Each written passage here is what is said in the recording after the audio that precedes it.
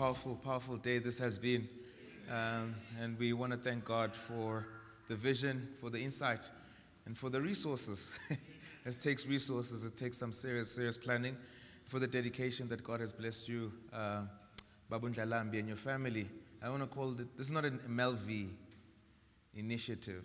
It's a family initiative, and we need to recognize and acknowledge that.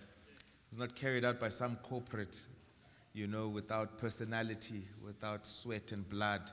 It was carried by a family. And so thank you for allowing God to move you in this way. And we've all benefited. Daniel and myself were sitting at lunch, and he mentioned something that I hadn't thought about. Because I've been sitting here the whole day. I thought, hey, when am I preaching? At some point I said, no, man, just wait and listen. And it feels like we were not called here to preach, but to listen and to be preached to and to be ministered to. And so I thank you for paying for this ticket that I may be ministered to. I really, really thoroughly and properly needed this. For our message of departure, I'm going to take us to the book of Revelation chapter 6. I'm going to shock you, but it's in a good way, okay? I'm going to shock you. By the time you leave here, I want you to know that there was nothing wrong with Job's wife. There was nothing wrong with Job's wife. You need to learn from Job's wife. Right? You got to take some lessons from Job's wife so that you're not as frustrated as you are. But let me take you first to the book of Revelation chapter 6 before I take you to Job's wife. Maybe let me start with this. So the other day I'm sitting at home and my son comes up to me and he said something, I can't mention it up here. He said something to me and I said, who are you talking about? He said, you. Just like that. He said, you, Daddy. And I said to him, okay, what spirit has possessed you to talk to me like that, right? And I think he missed it, right? But instead of backing down, he continues, right? So I asked his mother, hey, what's wrong with this boy? He seems upset at me, but I don't understand what it is about. And of course, I'm also upset now. So I said to her, does he know who I am? Does he know who I am? Does he know that I'm an ordained minister? Does he know that I've does he know who I am? And his mom laughs and she says to me, to your son, you are just Daddy, who walks around the house in shorts and sometimes doesn't bath the whole day. That's who you are to him, right? You're not this person that you think you are. So when he engages with you, it's within the parameters of how close he is to you. So he does not have any fear of you because what he knows you to be that allows him to be free around you. And she says, you need to celebrate that your son can be that open with you, even if you do not like it when he says it, but just celebrate that he feels comfortable enough to say it to you, right? And of course, I want to ask now, is there anything that you've wanted to say to me which you did not say unto me? But what my wife and my child and my son are teaching me and were teaching me was that it is the mark of a healthy relationship to be honest, even sometimes brutally so, with the person you're in a relationship with. It is the mark of dysfunction to suppress your real and truest feelings if you are with someone that you cannot say and you cannot utterly and completely be honest and be open with them. And so we go to the book of Revelation chapter 6. Verses 9, and the Bible says, when he opened the fifth seal, I saw under the altar the souls of those who had been slain for the word of God and for the testimony which they held. And they cried with a loud voice, saying, how long, O Lord, holy and true, until you judge and avenge our blood on those who dwell on the earth? Listen to the response. Then a white robe was given to each of them, and it was said to them that they should rest a little while longer until both the number of their fellow servants and their brethren who would be killed as they were was completed. The Lord always adds a blessing to the reading of his word. Amen. What's happening here in heaven, right? You'll remember in chapter 5 is this figure that's sitting on the throne, and he's got a scroll that he hands out, and nobody's found worthy to take the scroll. And the elder, John, cries and he begins to weep. And the elder says to John, man, don't cry. Look, the lion from the tribe of Judah has been found. He is worthy to open the scroll. And John says he turns looking for a lion, and he doesn't see the lion. Maybe next time we'll talk about that. He doesn't see a lion, but he sees a lamb, right? And he says this lamb looked as though it had been slain, right? right? It's so insignificant, it's so interesting, that where the elder saw a lion, John saw a lamb. But did you know that the quality of the lion and is also found in the lamb? For the lamb of Revelation is wild. The lamb of Revelation fights. The lamb of Revelation goes to war. The lamb of Revelation is powerful. The lamb of Revelation has the same attributes as a lion, right? And so John says, I see the lamb, and he has been found, and he saw the lamb, and the lamb goes to the throne, and he takes the scroll. What is happening here then, right? And the Bible, of course, then says, when the lamb takes the scroll, then the 24 elders remove their crowns, and they lay them at their feet, and they begin to worship, right? But listen to this here, I'm sure you missed it. The elders are not only laying their crowns on the floor, they're also carrying a bowl of incense. And John says this bowl of incense, which is the prayer of the saints. Oh, you missed that one. So they take off their crowns, but they're carrying a bowl of incense, which are the prayers of the saints. Then the lamb begins to break the scroll, right? Of course, there's a singing, there's a coronation. What you find in the scene, right? And I'm going to get through this technical bit, so bear with me. What you find in the scene is an old king abdicating the throne and handing the scroll to a new king. So the one who sits on the throne, right, says it is time for someone else to take over the affairs of the earth.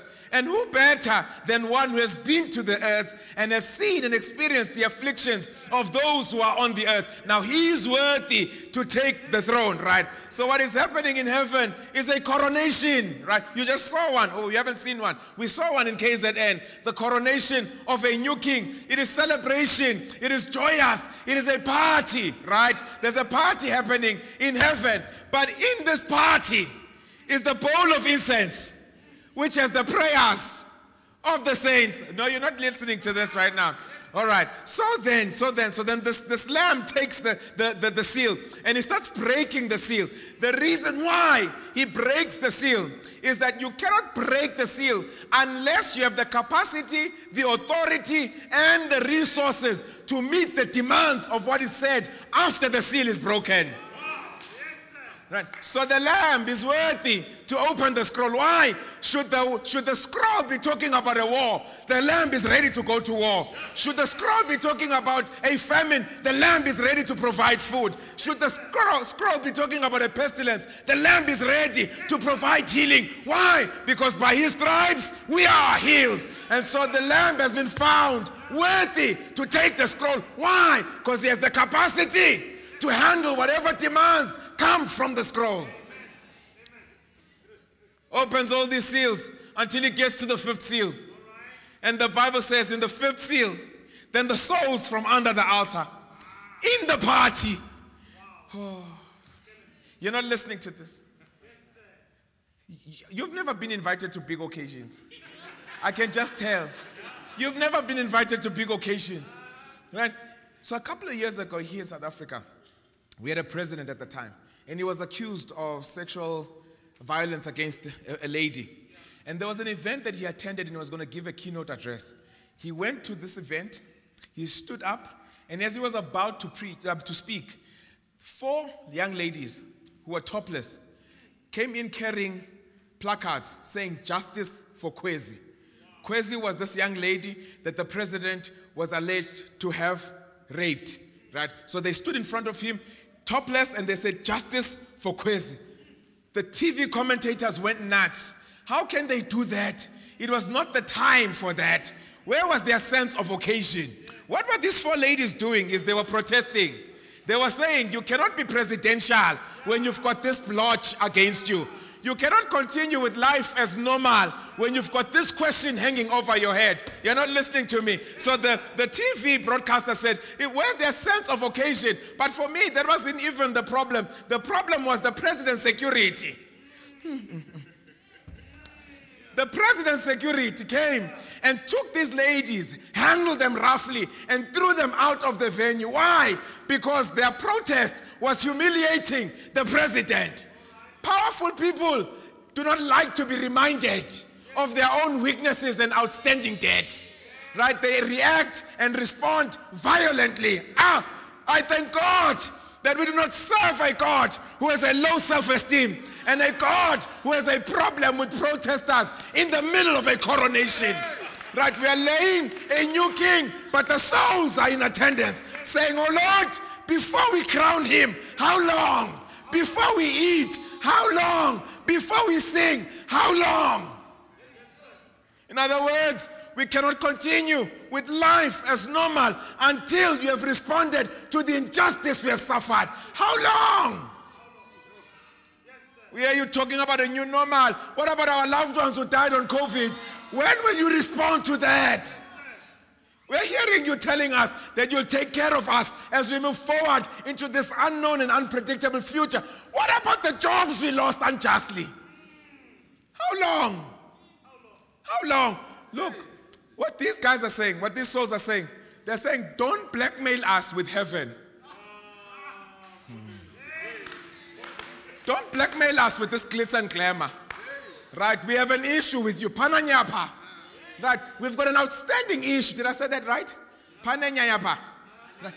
Yeah, Pananyaya. We've got an issue here with you. Let us address this issue first.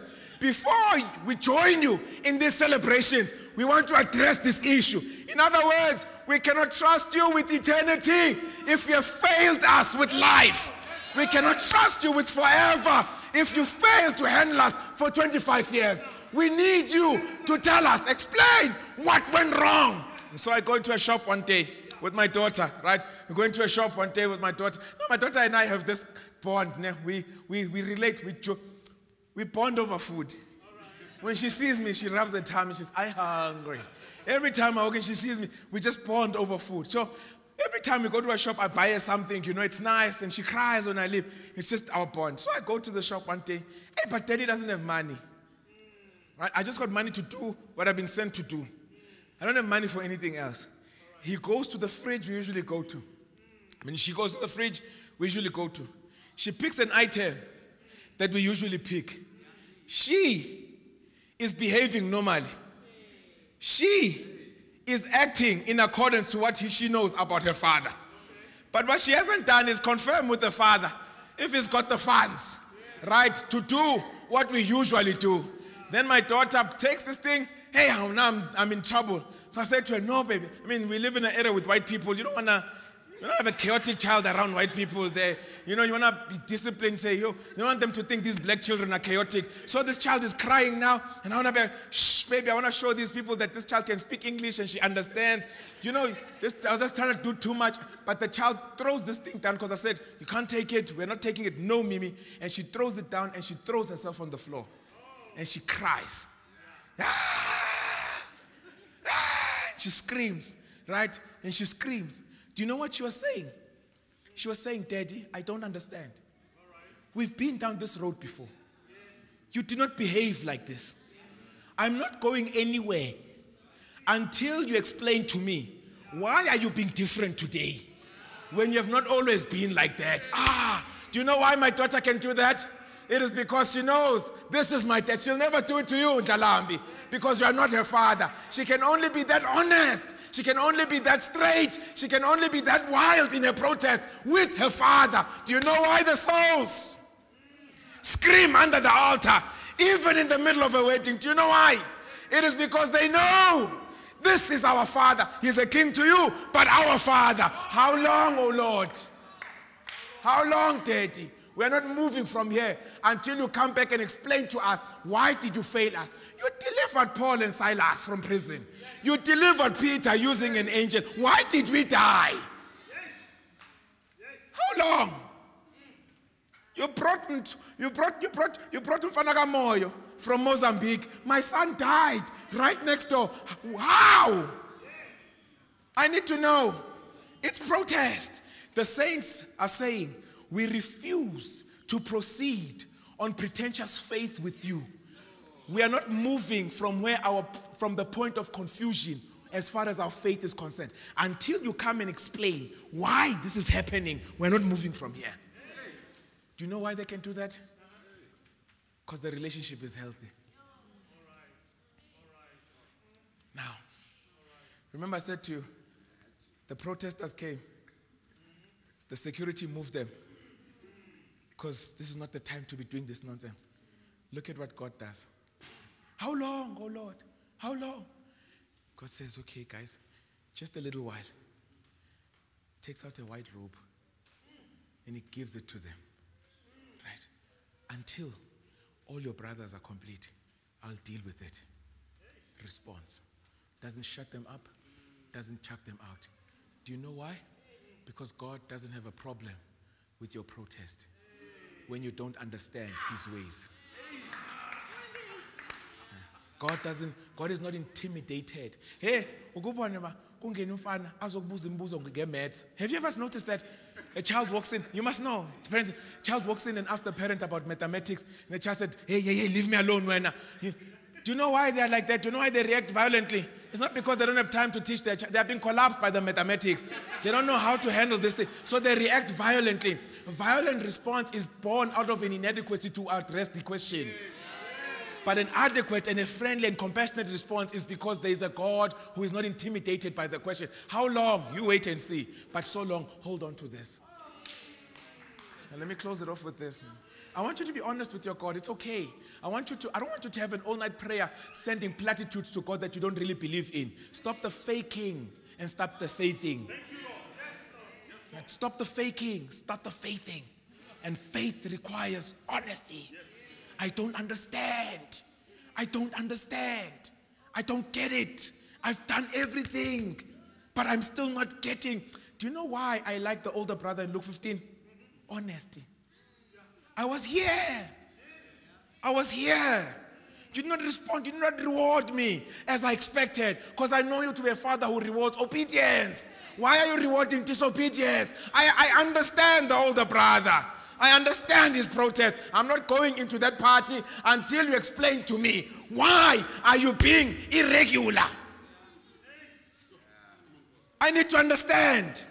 I'm not moving from here until I said to Daniel, I don't preach from anything I have not experienced. And I've had these conversations with God. I said, I'm not going out to preach again until you explain to me why. Why? I'm not doing it until you tell me why. And he's responded. He's responded. He's always responded. Do you know why? Because there's no question I can throw at him that he cannot answer. He's not like an unsmart father who doesn't know mathematics, who gets angry. Oh, mothers, Mommy, can I have chips? Hey, Nina, leave me alone. It's not that you don't want your children to have chips. You don't have the money. Just be honest. Just say, hey, I don't have money. Don't be like violent with them. So we respond violently when we are faced with questions that we cannot address. I'm going to give you time now, Daniel, right? Said to you, I want to leave you here, understanding Job's wife, right? You guys forget that Job was never pregnant, right? It was this woman that carried those 10 kids for a total or some total of 90 months. She bonded with those kids long before Job met those kids. Yes, Job went and sacrificed for them. She nurtured them. Yes, Job prayed for them. She raised them. When they died, you think Job was broken? Just because the Bible doesn't tell you how broken she was? You think Job suffered when they died? Do you know who suffered more? It's this woman. But more than all of that, this woman not only has to experience the loss of her 10 children that she had a connection that was resident in her womb with, she also has to bear the pain of watching her husband constantly disappointed by a God he believes in. You're not listening. She has to look at Job faithfully following God, and she has to see Job's life taking a downturn as a result of being disappointed by a God he was so faithful to. And do you know what she's saying? She says, Job, the pain of being disappointed by God is so much. Why don't you ask him to kill you? You're not listening. It's better to die than to live under the conditions revealing God disappointing you. It's actually more merciful for God to kill you than to keep you alive in your suffering, especially if he's not going to end it. So Job, here's a solution. Curse God and die. You'll rather let this God kill you if he's not going to stop failing you. And you thought Job was saying to her, you speak like a foolish woman, and in all this Job didn't sin. Did you read Job's speeches when he talks to his friends? Did you read his speeches? Oh, that I was never born. Why did he make me? Do you understand? Job takes the lexicon of grief from his wife and continues with it for the rest of the book. Guys, after chapter 2, right? Job ceases to be Job and he starts speaking like his wife. His friends come to talk like Job. When Job is met with an opportunity to be honest about his pain, he answers theologically. He gives a Sabbath school answer. He gives a fundamental belief. Should we only receive good from God? Until he meets men who will not identify, who will not show him compassion. Instead of identifying with him, instead of feeling what he's feeling, they decide to give him theological answers. Then he becomes real.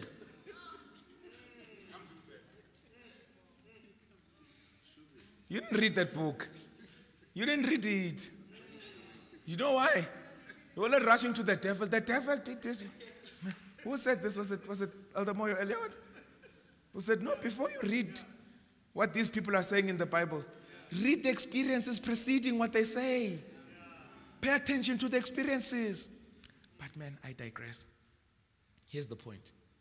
At the end of Job, Job's wealth is restored. Job's life is restored. Listen to God. God says to Job, go and offer a sacrifice for your friends.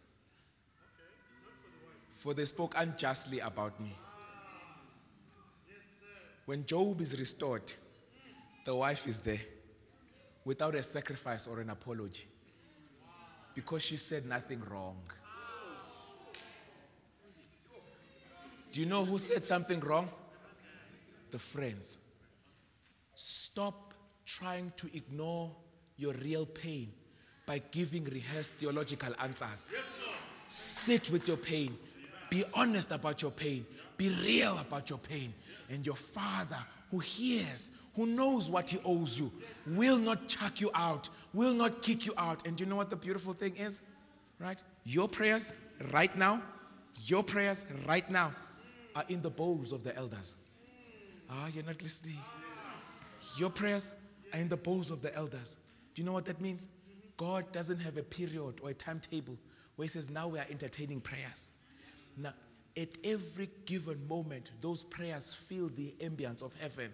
They change and transform. In other words, God refuses to enjoy the peace and tranquility of heaven without the constant reminders of what he owes you as it arrives in your prayers. Send them as they are. Send them as real as they are. Send them as raw as they are. And by the way, your prayers are not accepted because of how well you state them. They're accepted because of how well God polishes them and presents them to himself. Send them. Heaven will edit them. Send them. Stop this faking nonsense. Stop trying to imitate and emulate people. Talk to your Father. Be real. Tell him, I'm not moving from here. I'm not moving past that painful experience. Until you explain to me, where were you? What happened? What happened? I don't know you to be like that. What happened? What happened? What happened? Hold God accountable to the claims he makes. You said you'll be a God of life. Why is there so much death around me? You said you're a God of providence. Why do I lack so much? You said you're a God of peace. Why is my home in turmoil? You said you're a God of health. Why am I so sick? I'm not moving from here until you respond. Send them.